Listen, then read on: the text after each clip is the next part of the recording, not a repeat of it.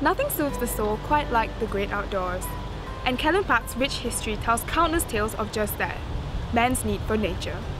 Nestled along the shores of Iron Cove in Lilyfield, overlooking the magnificent Paramatta River, lies Callan Park.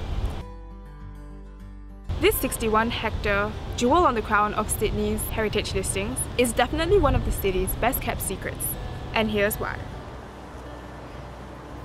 Within this estate is a series of sandstone buildings known as the Kirkbride Complex. Originally built as an insane asylum in 1884, the asylum's architectural design followed the enlightened views of Dr. Thomas Kirkbride.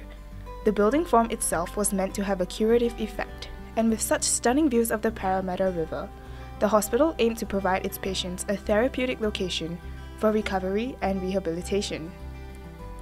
Later in 1991, the Kirkbride Complex, with its inspiring surroundings, became the Sydney College of Arts. But just recently, a decision was made to move the art school away from Callan Park. Now, plans are underway to construct a refugee centre providing support services at Callan Park.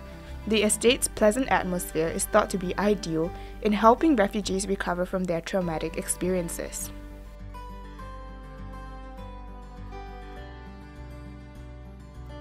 It's uncertain what exactly makes Callan Park such a calming location.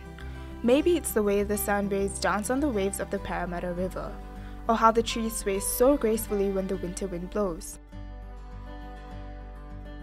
But either way, I'd keep coming back here for a dose of inspiration or relaxation. My name is Nanda Lakhwani, and this is my Secret Sydney.